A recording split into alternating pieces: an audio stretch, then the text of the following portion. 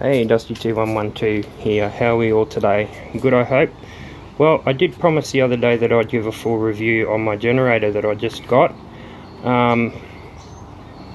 Getting ready for cyclone season as it starts soon. So, it is a 9 kilowatt Viking generator. It has got max power of 8 kilowatt. Rated power 72 watt. And it's got a 474cc motor, 16 horsepower. Now this is the problem I had. I cannot find anything on YouTube about the Viking generator. I could find things that were similar but not the same. I did buy it and I got my generator changeover switch put in the other day for the house so I can use it legally and compliant to Australian standards. But the problem I'm facing is, every time I plug it in, I get this little trip switch here. This safety switch trips every time. So, I've been looking around and I can't find anything on it, but I do have a couple of people that I know who do work in the electricity industry, and I've got some good mate that knows a bit about it. And what I figured out is, if you buy this generator or something similar to that, 9 kilowatt, it's got a bonded neutral. Now, just a word of warning, I'm not a qualified electrician, and I'm not qualified to be giving advice. This is what I did to get my generator working. It's not how you do it, it's how I did it. I'll show you how I did it. And it worked. It stopped tripping the switch, and then after I show you that, I'll take it around, hook it up to the house and show you the changeover switch and everything I've got put in so I can use it compliant. So what I had to do was, I've already got it unhooked a little bit, is I went into the power head out the back. If you're not comfortable doing this and you don't know what you're doing, get a professional to do it. Like I said, it's not how to do it, it's how I did it. And I don't take any responsibility if you injure yourself doing this, because it is a risk doing it.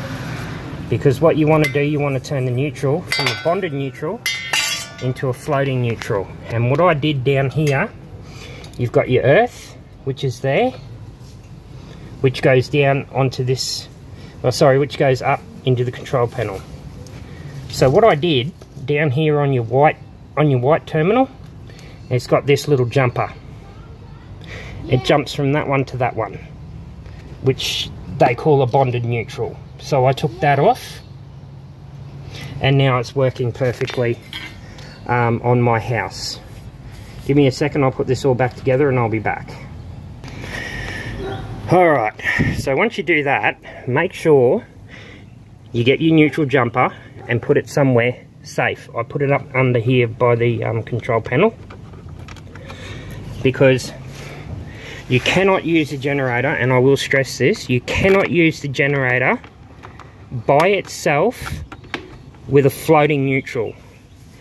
If you take it to a work site, or you do your hook it up to your caravan or something, you must have that little jumper in order to run the generator. Otherwise it won't be safe. The reason why I had to do this way is because the two neutrals will conflict with each other. Like, I've got the neutral on the house and the neutral on this. So this is a floating neutral, which means once I put it on the house, you've still got a safe neutral to use. It'll use the neutral for the house. So, the features that I like. Hang on a sec. And what I think's really cool about this generator is it's not only electric start. It's not only electric start. You've got your pull start. It's got a 25 litre tank. And the really cool feature I like about this is it's got a remote that you can start it with. So to start it, switch on your fuel switch, switch on your power switch, and then you just hold, you press this twice, Hold it in.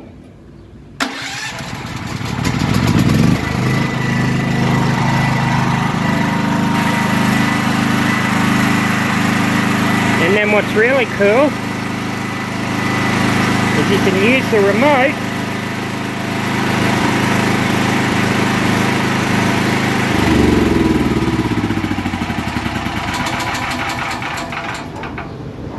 I've never seen a generator in my life that's got a remote control. I think it's just awesome. So let me take you around and I'll show you the other stuff that I got put on the house. So I got an electrician around, and this is the Australian standard that you have to have changeover switch now. So you plug your generator into here, and then I've got a changeover switch, which what you do is, once you hook up your generator, you don't even have to turn off your main switch. You hook up your generator, you switch on your safety switch on, and then you pull this down once and then twice, and it goes over to generator power, which I reckon is really cool. Instead of doing it the way that we were doing it, we can do it that way. So I just wanted to give a quick review on it because I couldn't find anything on YouTube about the Vyking generator.